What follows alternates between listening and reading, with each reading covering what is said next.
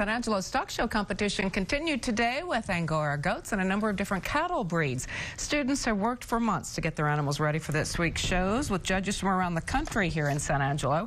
Students showed a variety of breeds today of cattle, including Brangus, Beefmaster, and Santa Gertrudis. My sister at the fair one time said, I want to show a heifer. Then I saw it was super cool and stuff, and I started helping her feed her cow and stuff like that. And so I started it on a practice heifer and practiced on her, and then I gave her back to who her owner was, and I got my own market calf because my mom says that we need to start with the practice calf, and then maybe next year if you still want to do it, you'll get a better cow.